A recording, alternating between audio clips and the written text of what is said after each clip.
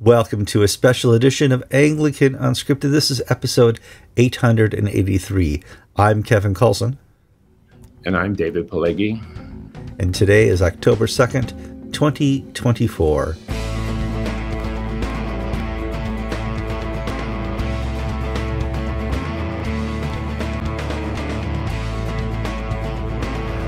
All right, I'd like to welcome the audience to a special program of Anglican Unscripted, and we're going to be talking about some very heavy issues. I have David Pileggi with me from Jerusalem, and I don't want to give your exact location because we're on the cusp of war. And I'm imagining you and your neighbors spent some time last night in bomb shelters or hidden from just the savages of what's going on. You've been on this program before. You were on a couple weeks ago when we talked about kind of this coming war and what is the Middle East going through. And I want to set this program up with no time limit. We can go 10 minutes, half hour, an hour, whatever it takes to really get the feeling of how to enlighten the Western mind to how people in the Middle East think, their spirituality, and their leadership, and a whole bunch of topics. Before we get to that, David, how are you and your family doing? Our family is well. Our congregation is well. We had a missile fall maybe 30 or 40 yards from one of the homes of our parishioners, and he is in shock along with his wife. But otherwise, we are doing well, and it's important, I guess, for your listeners to know that we have a number of parishioners in the Israeli Defense Forces, and at the same time, we have parishioners who are Palestinians who are living in Bethlehem and other places. And of course, they have struggles similar to ours, but actually a little bit different. So it's a sort of unique congregation, and to minister to folks who are both Israelis and Arabs is sometimes quite challenging. Mm-hmm. Well, and we're going to talk a little bit about the mindset of a Middle Easterner, for all better purposes, an Arab or a Jew. Let's go back in time and talk about October 6th, the day before terrorism struck Israel. And we've always struggled bringing peace negotiations between Arab states and Israel, or the PLO, or Palestine, or Hamas, or Hezbollah. But time itself was kind of that negotiation. And at the time of October 6th, I think there were 5 or 6 countries in the Middle East who had come to some type of treaty or peace arrangement with Israel. I'm thinking of Egypt. They did that in 1979. Jordan, United Arab Emirates, Bahrain, Sudan, Morocco, and Saudi Arabia was going to be next up. Peace was slowly coming, very slow in terms of our Western eyes, but it was almost on the cusp. Like, we're on the cusp of war now. Peace was on the cusp October 6th. What on earth changed all that? Well, it was, as you say, on one hand, there was a growing rapprochement between the Sunni Arab countries and Israel. Mm-hmm. I think this was in large part thanks to the Iranian threat. But at the same time, there was something missing in all this formula, and that was the national aspirations of the Palestinians. And so we could, and hopefully will in the future, have peace with Saudi Arabia and peace with other Arab states. But one of the key issues is the Palestinian issue. And of course, nobody was willing to address it. The Saudis didn't really want anything to do with it. The Gulf states are worn out by the Palestinian issue, and in a sense, have some hostility toward the Palestinians themselves. Israel internally is stuck politically. People don't know what to do with the Palestinians or with the territories that were conquered after 1967. Should we keep them? Should we give them back? And there's no movement. And regarding the Palestinian issue, there's no end game, right? At least no end game in sight. And so you had Mr. Sinwar in Gaza, who decided that on October the 7th, that he would strike a blow against Israel. He apparently, according to those Israelis who knew him well, because he served a fair amount of time in Israeli prisons, and he was, quote, and he was interrogated, and by that I mean his jailers had long discussions with him about his philosophy. They came to understand his personality. They knew him when he was in Israeli prisons that he was quite important, and so they have quite a file, and they built up a profile on him. But Mr. Sinwar became something of a megalomaniac.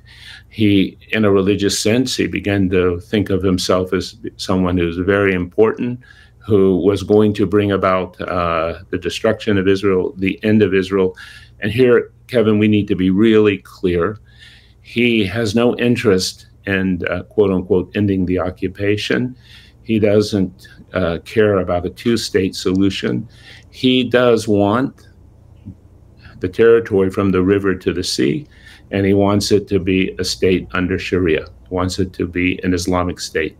He believes, like many other Muslims, not all of them, but many, that Israel simply has no right to exist from an Islamic point of view. And so he launched the terrorist attack on October the 7th. He was under the impression or the illusion that somehow Israel would collapse. And he was further under the illusion that Hezbollah was going to join him along with the Shiite militias in Iraq, the Houthis in Yemen, and it would be a matter of weeks before the whole state of Israel would be finished. Well, in his megalomania, or in his euphoria, religious messianic euphoria, he forgot to, or purposely didn't tell Hezbollah that he was planning on this attack on October the 7th. So while he shocked Israel to its core, of course, he failed. He failed completely, and he brought upon himself and upon the people of Gaza the most horrific destruction imaginable. I have no idea who's going to rebuild Gaza and who's going to pay for it. And so, even though he failed to coordinate with Iran and with Hezbollah,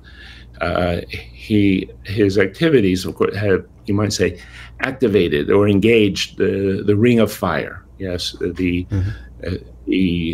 Iranian proxies that surround Israel and Syria, Iraq, Lebanon, Yemen, and now we find ourselves in a war with Iran itself.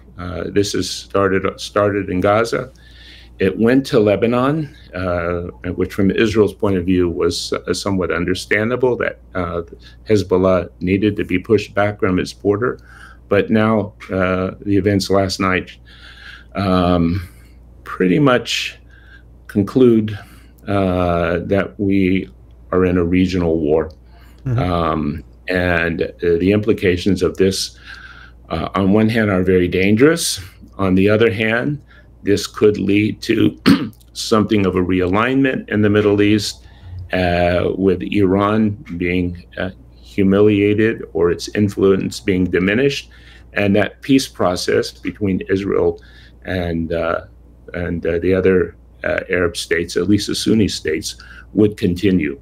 The Sunni states, such as Saudi Arabia, even though they may not care very much for the Palestinians or worry too much about Palestinian suffering, at least in public, they cannot be seen to be callous towards Palestinians. So they can't carry on with some kind of recognition, even semi-official recognition of Israel, while Israel is at war, still at war in the Gaza Strip. So all of that has been put on hold. And again, at the end of the day, somehow Israelis and Palestinians are going to have to reckon with themselves and come to some kind of arrangement. I know both of them would really love to just ignore each other and somehow win the war, so to speak, yes, by creating facts on the ground. You have groups in Israel and within the Israeli government that believe the solution is simply to build more settlements and more settlements and more settlements. Yes, and you have Palestinians who believe we don't really need to compromise with Israel. We will simply use our influence to ostracize the Jewish state. We will accuse them of apartheid. Soon there will be trade embargoes, arms embargoes. Israel will become the new South Africa, and we'll get what we want without compromise. And that's at the heart of what's happening at the moment. The mindset of a leader in the Middle East is much like here in the West, although there is, from my observations, a great desire never to be seen weak in the eyes of their citizenship. And therefore, they can't back down. So if you're ramping up to war, there really is no way to back out for a Arab state leader. And this is just kind of that, we call it here in America, saber-rattling. Which, once it starts rattling and it gets louder and louder, boom, you find yourself in a conflict and a war. And we seem to be here. Tell me a little bit about the Middle East mindset when it comes to not being able to back down, not being able to apologize, not to be able to say I'm sorry or admit wrong. Well, or if I'm completely off here, you could tell me that too. No. I mean, I want to be careful that I don't end up being tasered and crucified for overgeneralization. Okay. But let's say this. I can say from my experience that one of the great fears that is shared culturally across the region is this worry about chaos. Okay. Chaos. This becomes, you might say, the enemy, certainly the enemy of every society. And the formula seems to be that if you're weak, certainly in the way that you respond, especially to aggression, you will invite more aggression. Now, is this always true? It's not always true. But I would say that in many places across this region, and even in some places, quarters within Israel, this is the standard formula. And there's a long history to you might say, to prove that the formula is not or is not necessarily wrong. So you often hear in the news media or on blogs, I hear people who come and they say something like the following: well, the Middle East is an eye for an eye and it's a tooth for a tooth, and there'll never be peace there, or there'll never be stability. It's always been like that for 1,000 years. And I think people say this because they find it very complicated and they don't know what to do, or they don't want to get involved in one way or another. So to say it's impossible and it's been like this for 1,000 or 2,000 years, people say it's been like this since the time of Jesus. Maybe let's us off the hook. But this eye for an eye or tooth for a tooth sounds like, well, somebody wants revenge. But basically, the way people understand, the way leaders, elites understand that this region works, which, by the way, isn't much different than the way other military men or politicians or elites in other countries think. Perhaps it's a little more naked here. It's a little more raw, a little less subtle, is that if somebody attacks you, if somebody pushes against you, if you don't show either resilience or resistance, you're inviting more violence, and subsequently you'll end up inviting chaos. So therefore, the way this region works is that if you're attacked, you better. They always use the word retaliate. Especially, I think in Israel's case, it's not a question of retaliation. It's a question of deterrence. And one of the things that led to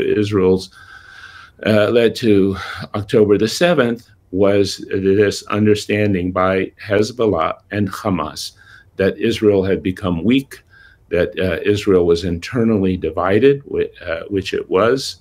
The year before October the 7th, there's a huge amount of internal dissent in Israel over some government reforms being proposed by Mr. Netanyahu, that the Israeli army was, at least the ground forces of the Israeli army were rusty and somehow not ready, and therefore we can and should take advantage of this situation. And so with the loss of Israeli and deterrence, it actually invited more violence. So I think these are the sort of things that hopefully that we can keep in mind. Now, the conundrum is, if you have to use force, how much force, what kind of force, when you use force, it certainly has to be used. It has to be used wisely, and we have a lot of experience with this on the micro level, on the you might say on the neighborhood level. We've had arguments, disagreements with neighbors, in which they used violence against us. And so how do we respond as Christians, right? How do we respond to such things, to either violence, theft, vandalism, by folks who are living around Christchurch, many of are Arab Christians. And how do we live out the teachings of Jesus, right? You turn the other cheek. You don't respond to your enemy. Are we living by Romans 12? When we know that putting up strong borders, strong boundaries somehow will bring this to an end, and it's very challenging. Certainly very challenging to us. And again, we can see it on a neighbor to neighbor basis. And it's very easy or not difficult to see how it extends from one ethnic group to another, or one nation to another. So how did we solve this very sticky problem?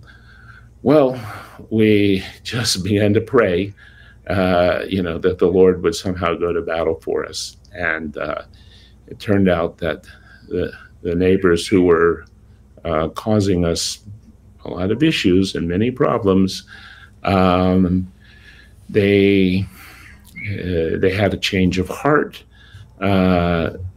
because we were no longer their enemy. But there's another rule that certainly might be the number one rule of the Middle East, or the number one principle, is that the enemy of my enemy is my is my friend. And so there was a change in some of the local monasteries, and all of a sudden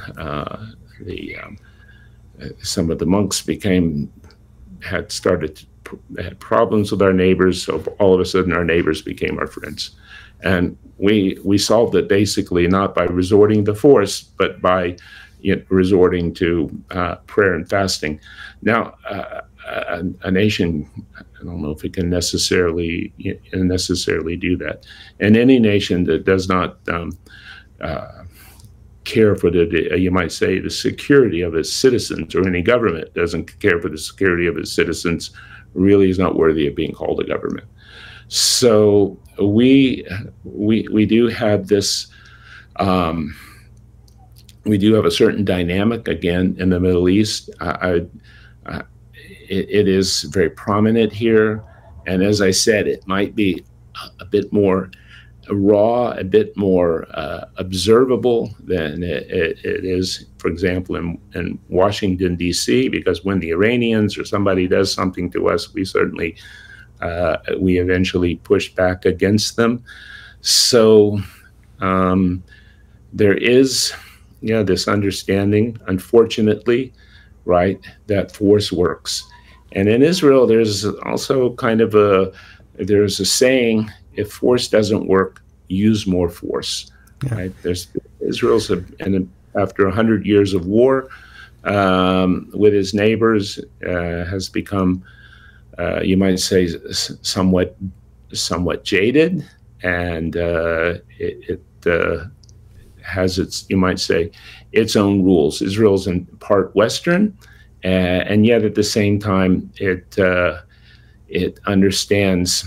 Not always, but generally understands the way the Middle East plays the game, and it tries to respond in a, you might say, in a like manner. Well, right now, Iran is Israel's biggest foe. That's right. Okay. And let's talk a little bit about Iranian history. I mean, the U.S. had its wake-up call in the late 1970s with the Iranian hostage crisis.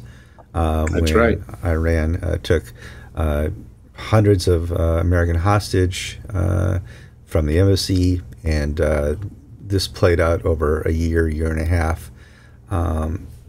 Negotiations were attempted. President Jimmy Carter at the time didn't know what to do. How do you deal with the mindset of a revolution at the time in Iran? How do you deal with the mindset of the youth of Iran at the time, who were all in favor of this revolution? And we were dumbfounded. We were dumbfounded, and when it comes to the Middle East, we're naive. Mm-hmm. We're very, very naive. We thought that somehow, yes, that the revolution against the Shah was, because you had people protesting the price of melons, right, in the market in Tehran. And what we failed to understand is that we basically failed to understand Islam. We're more or less secular.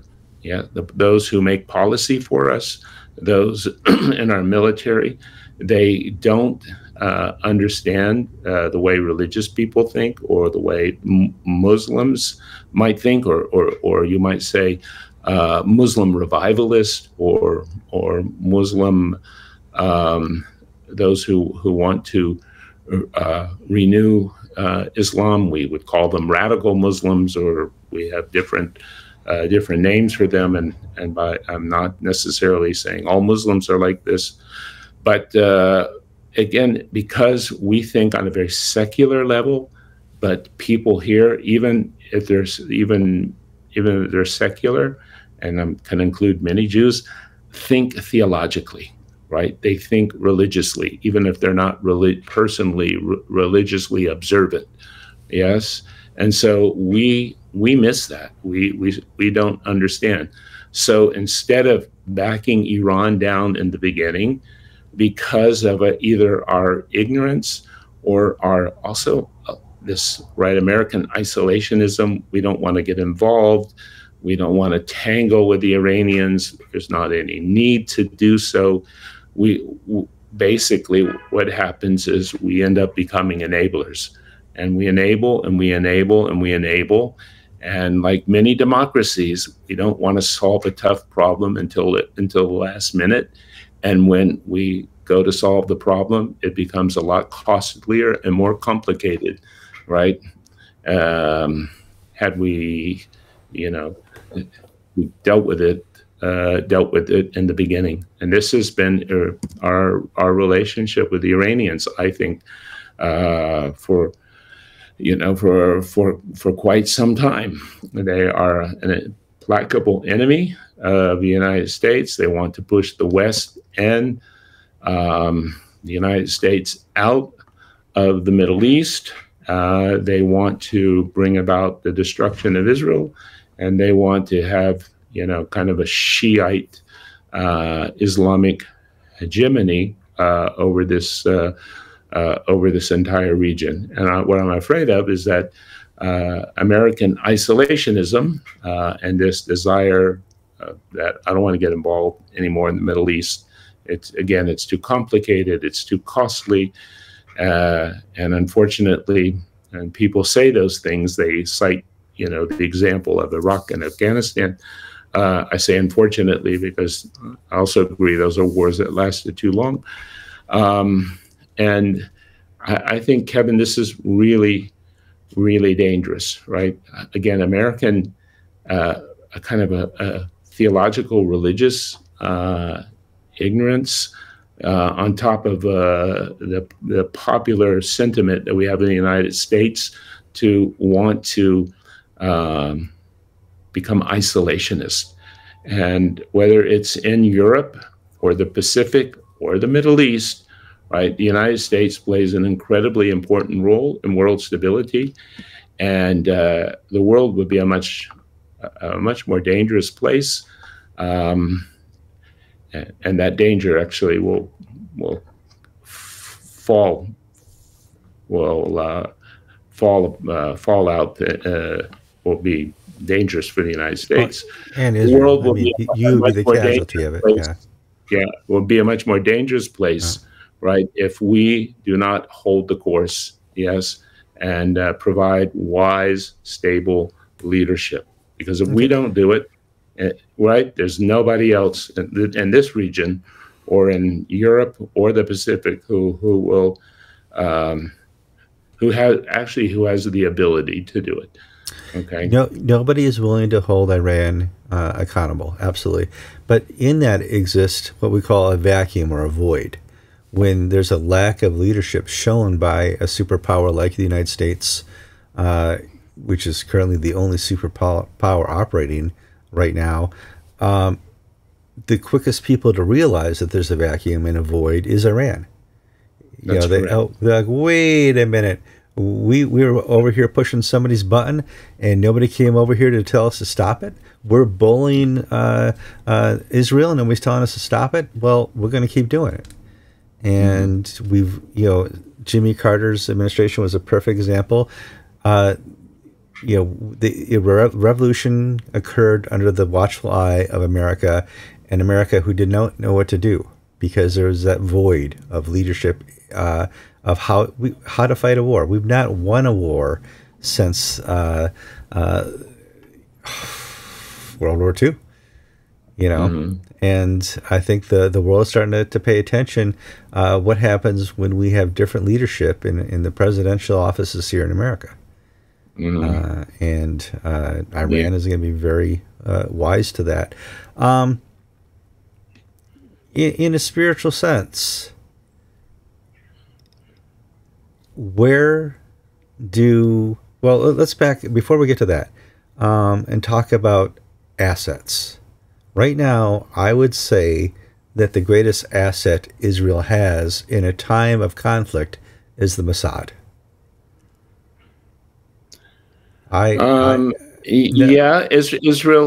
Israel has very good. it has 2 or 3 very good intelligence services. Those services have performed exceedingly well in Israel's war against Hezbollah and Iran to date. But of course, they're limited.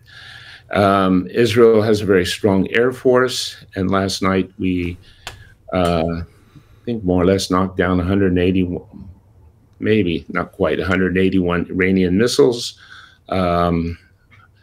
Maybe a few got through, but we had help from the United States and Great Britain. So Israel has a strong army, a strong anti-missile defense system, but still facing Iran. Facing Iran in a full-scale war would be extremely, extremely difficult. And again, we're on the cusp of a regional war. That war might turn out to be an opportunity to reshape the Middle East with an Iran that has become, you might say, humbled and much more cautious. Or it might, lead to a disaster in which the United States will have no choice but to get involved. You might think of a scenario where Iran sends thousands of troops, or tens of thousands of troops, yes, through Iraq, maybe even disrupting Jordan, to Lebanon, to Syria. I'm not quite sure how Israel, would deal with, certainly would deal with such a scenario. So that's one whole thing. Secondly, if there is a war against Israel and Iran, and even if Iran, you might say, has its wings clipped, or Iran is forced into a stalemate, or it's humiliated in one way or another, they will institute a wave of terror against Jewish and Israeli targets, and possibly against Americans and other Westerners. Absolutely. For years to come. There will be hell to pay for years to come. And I think I hope Israel will be wise enough to know when it must engage Iran, whether it has no choice or not, and when it should pull back from the brink. And spiritually speaking, I think I think all of us need to be praying. I've said this before. I think every time I've been on your program, I love the Anglican liturgy. I love the prayers of the people, but that's not enough, right? People who are believers, those who have especially a gift of intercession, we need to be in our prayer closets. We need to be fasting and praying and asking the Lord to not only reveal his will, but also to pull down those strongholds of wickedness and evil in this part of the world. And also, we hope and pray that this will be, spiritually a wake-up call for Israel and the Jewish people, sort of like Joseph and his brothers, right? Joseph at the climax of that story in Genesis, he reveals himself to his brothers and he says, "What you meant for evil, God meant for good." And I know it's very hard as we come up to the anniversary of October the 7th, because those events on that day, Kevin, there should be no mistake. Yes, this is not propaganda. This is not fake news. Yes, the terrorism and the horror of things that occurred on that day. Yes, they're virtually unspeakable. Yeah, you can't even talk about them, without becoming either depressed or even nauseated. So it's hard to speak about, or hard to say, and I don't want to say it glibly, but our prayer is that God somehow over time will turn this around, for good, spiritually, good for the Jewish people, good for Arabs, good that perhaps those who put their faith in a resurgent Islam, right, will see that that's not the solution. And that vision of Isaiah 19, where Assyria, Egypt, and Israel, right, will be connected together by the worship of the one true God, Yeah. will be a blessing in all the earth, right? I think that's a potential, and we don't have to say it'll never happen, or won't happen in my lifetime. That's a pessimism, and I think we're limiting God. We've already seen. Yeah, we are limiting, because on October 6, 2023, it was a possibility. It was something that was, by time, God's greatest gift, achievable. It was. Yes, we were moving towards. I mentioned that that there was a. You might say a reluctance, a refusal to solve the Palestinian problem, but on so many other levels, it was very positive. Yeah. It was very positive. It was very hopeful. We're always praying that Israel will be a light to its neighbors, a blessing to its neighbors, and we hope and pray that the neighbors in this region will be, a mutual blessing to the Jewish people, and at the end, that God would get the glory out of this. Yeah. Okay, so we're moments away from Yom Kippur. Okay, 25 days of fasting, a Day of Atonement. You'll certainly welcome the audience to help partake of this as well. How can we incorporate that into a prayer where we have atonement to ourselves, but we pray for Israel? And pray for peace? I think it's really important to establish a few of the principles first. I don't think they'll be too strange or unfamiliar to Anglicans. First, I think what's really important, and we spoke about this earlier, right, about culture in the Middle East, is that within Jewish culture, there is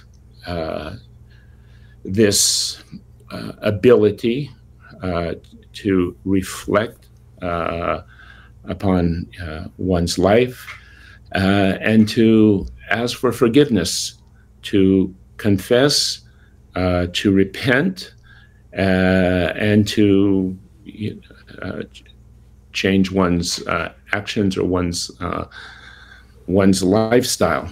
And that ability to say, I'm wrong, I've committed a sin, is something that's missing in many places in the Middle East.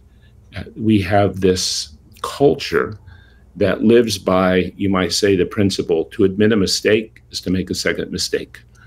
You do not want to admit that you've done something wrong. Instead, it's always someone else's fault.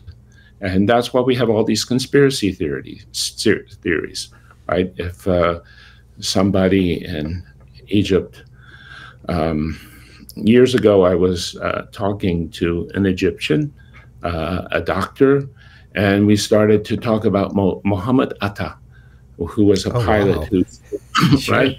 Yeah. And he flew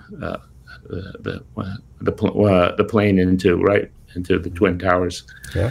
And we started, and he told me, a very educated man who'd gone to medical school, he told me with great sincerity that no, the Mossad had captured Atta, killed him, and taken his face off and put it on another terrorist.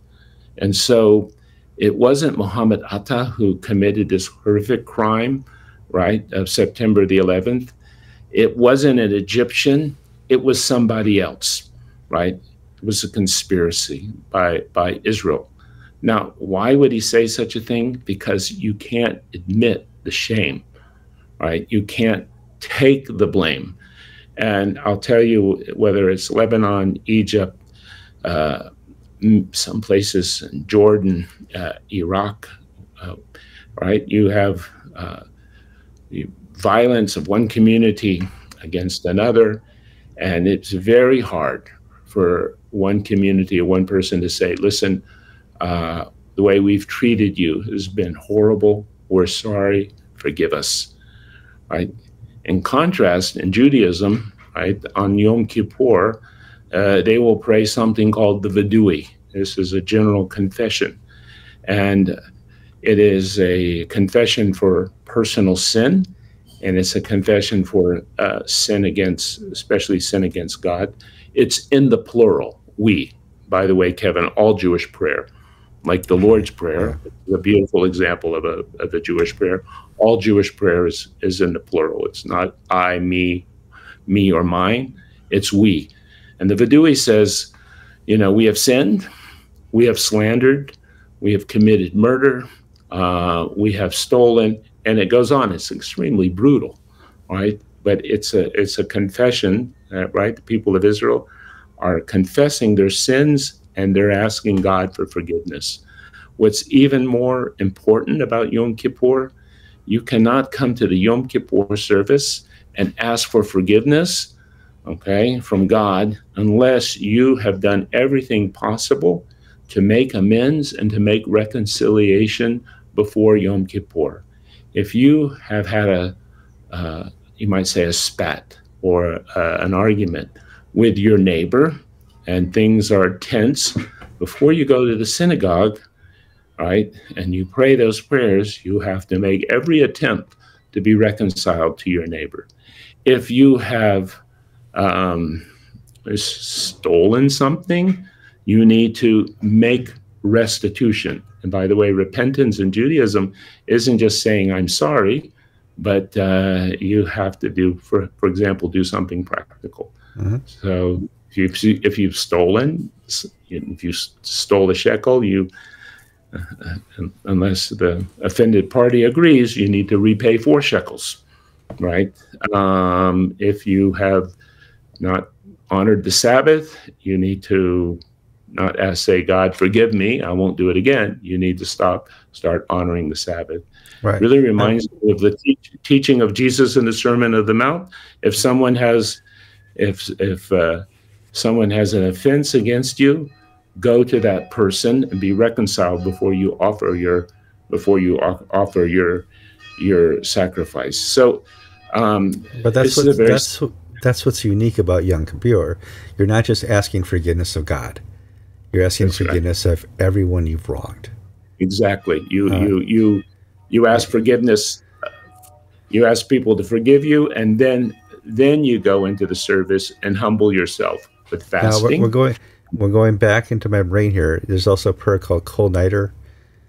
Kol Nidre. Kol Nidre is a release of vows. Mm-hmm. And this is just before the Yom Kippur service.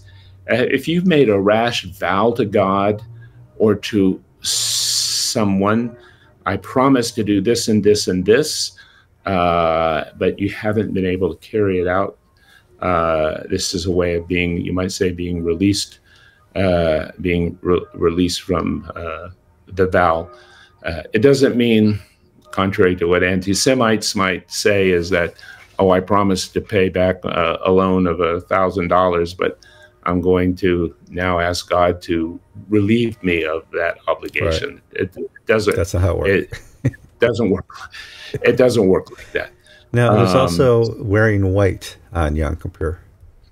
Wearing white wearing white for the forgiveness of sins. Of course, it is a 25-hour fast of no food and water. One needs to afflict one's soul, to humble oneself. And at the end of the Yom Kippur service, on the afternoon, before uh, the holy day finishes, the book of Jonah is read in the synagogue. And the book of Jonah assures the believer, right, that if one truly repents, right, God will relent and and forgive. And part of the understanding of Yom Kippur and of this holiday that is starting in just a few minutes here, Rosh Hashanah, the Jewish New Year, is that, of course, sin can bring divine punishment. Sin can bring the consequences of sin can bring trouble, difficulty, disaster. Yes, and so by turning away from sin, yes, we're asking God to bring us blessing and safety and security and provision as well. So I think there is a time to especially pray for the people of Israel. I know I've heard that the ACNA has a collect that churches can opt to pray on Sunday. It is a prayer for the people of Israel during the high holy days, and I think that might be appropriate. But I would hope that those who have Jewish friends and neighbors, or those who know maybe their local rabbi, that Christians would extend a hand of friendship, and without necessarily saying we agree with everything the Israeli government does, that we want to express, our empathy with the people of Israel, not only around Yom Kippur, but around the commemoration of October the 7th. And I think that would be a very appropriate way. And equally appropriate would be for all of us to take a very radical, uncompromising stand against anti-Semitism in any form. And what's so difficult about this is that we have countries like Iran and Russia, Venezuela and Cuba, China, maybe China, but they are poisoning, right, the internet with anti-Semitism and anti-Israel propaganda, and just creating a great hostility towards the Jewish people, which ultimately, Kevin, is demonic. Okay, it is. But I want to encourage a little bit here. This type of conflict has caused Israel itself to unify. Just like September 11th caused a great patriotism and unification of America. Israel has a chance here to wake up and, hey, we're all let's all get on the same page here. Of who we are, what we are, and what God has us on the earth for. Anybody remembers the history? It's to be a blessing. I will bless you to be a blessing, but in a such that it's good to see a little bit of unity in Israel, which for the last dozen years, 20 years, has been in conflict with each other. This will be a little bit paradoxical. This has indeed created more resilience in Israel. And if Mr. Sinwar thought he was weakening Israel, he hasn't. But in the process of strengthening solidarity in Israel, there will be a hashbon nefesh. There will be a reckoning, okay, politically and culturally after this. There will be a lot of fallout. It'll look kind of messy, but I'm convinced that this will ultimately strengthen Israel. A few days ago, I was, don't know if I should give the name, I was with an ACNA bishop, and we visited Palestinian Christians, and up north, and we visited Palestinian Christians in Bethlehem. We also visited farms and villages, yes, that suffered from the terror attacks on October the 7th. And what we found were people who were resilient and determined, yes, not to be defeated by terrorism. It was actually quite encouraging, very, very encouraging. And they encouraged us, you know, not to compromise with evil, and to remain, you might say, straight thinking, and to remain ethical, or at least to remain moral, by not confusing evil with good, and you know, good with evil, which of course is the curse of the generation in which we live, right? People who wave Hamas flags, or who are protesting for Hezbollah, you know, they're promoting a death cult, and this is part of the sickness of our age.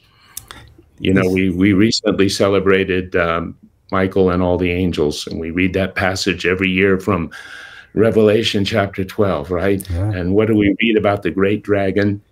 The one is that deceives the nations. And we are certainly, there's certainly a flood of deception, yes, in the world today. So, we've raised a generation that doesn't know its history. We raise countries who don't know their history, and just a little digging. When they discover the history, they want to deny it. And we've raised a generation that doesn't believe there's such a thing as the truth. Yeah, true. Okay. All right, my friend, we shall one day soon talk again. I actually have an interview scheduled with a certain ACNA bishop for tomorrow. We'll save we'll save that for tomorrow's audience. That's excellent. And now I want to just to let you and your audience know, because I know you depend on, you know, viewer support, that I have a phone here with an app, and I'm getting paid, or you're going to have to pay me by the word, Kevin. So that's why I spoke so much. That's why I spoke so much. But Kevin, I want you to know that I'm going to give you a discount. Right? No definite articles and prepositions. I mean, those are free. Okay. I'll be sending you the bill. No Hebrew words. You know. Yeah. I'll be sending you the bill, and I want you to know that I'll use the money for the Lord. Good.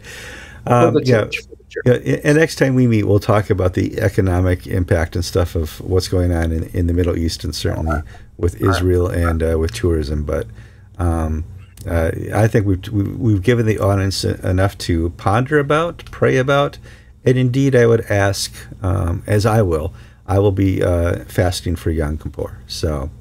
Well, I think, yeah. And we're not, I think we have to make it clear, we're not fasting for the forgiveness of sins. We're fasting as a way to express identity and sympathy with the people of Israel, and to pray that God will have his will, and God will do his work amongst them. And that's a good reason to fast and pray on that day. So. Thank you for the check you're sending. I really am very grateful. No problem. You've been watching Anglican Unscripted, episode 883.